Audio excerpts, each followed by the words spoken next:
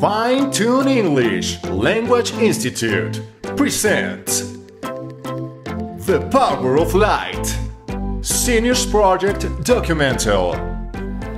Santo Domingo Church has Roman architecture and is decorated with beautiful paintings which represent the place Santo Domingo.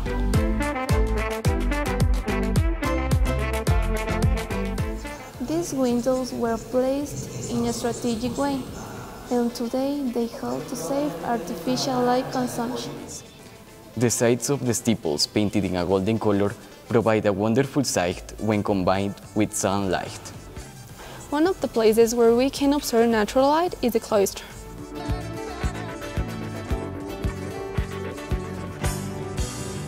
In 1980, architect José Andrés Flores designed the building with the objective of creating access hallways to the different offices that work there. In this mural, we can see the divinity represented by the sun at the upper part, which illuminates the spiritual features of each of the representations, navigators and aborigines. In architecture, skylights are used to reduce the use of electrical energy and make use of natural light in a sustainable way. Depending on the time, and artificial light using LED lamps are present in all the departments of the library, which is a great benefit to those who read and study. Depending on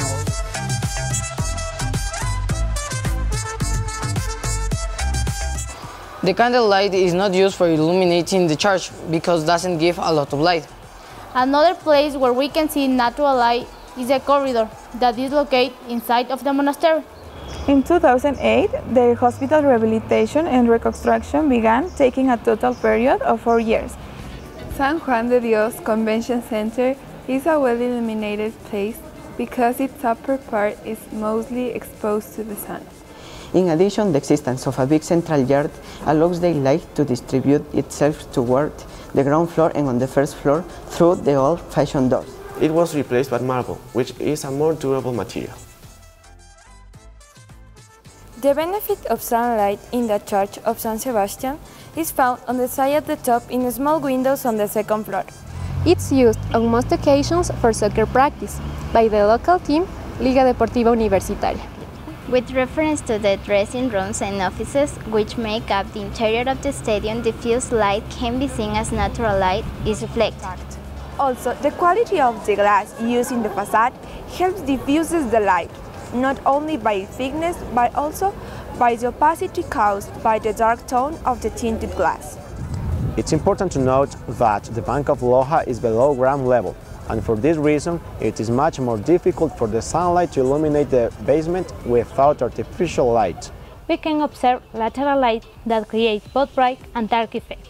We will detail how natural and artificial light can have specific benefits. In the case of the gallery, the natural light provides sufficient light into the room and allows visitors to better appreciate the exhibitions. This construction was initially a rooming house that has been remodeled with the objective of improving the image, presentation, and functionality due to the importance of the institution. They can take advantage of natural light in the morning to speed up the daily paperwork. Sunlight triggers the release of a hormone called serotonin. Dim lighting generates another hormone called melatonin. This hormone is responsible for helping a person feel sleepy and to finally go to sleep. The construction of the church was executed with an utilitarian and aesthetic character that responds to a specific social situation. Human beings have dedicated themselves to using this natural resource to their taste beyond the functional aspect. The openings allow the passage of light, giving a natural sunlight to interior space. At sunset, the sky turns reddish, so that means the building acquires the same color as the sky. At dawn, the same effect happens, but with a different color scale. During the night, natural light is replaced by lamps and bulbs. The Loja Provincial Government Plaza was designed and constructed in order to provide natural sunlight.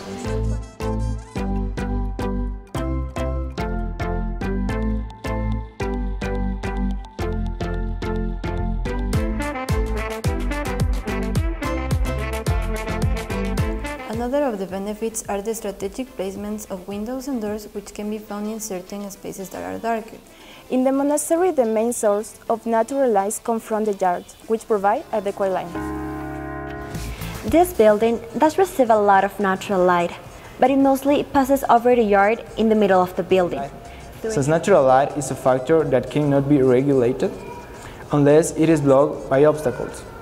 The light enters and illuminates only places where there are windows and hallways, allowing you to see where you are walking, but as mentioned before, it does not illuminate the artwork itself. Without the presence of light, visitors will lose the enjoyment of contemplating these paintings.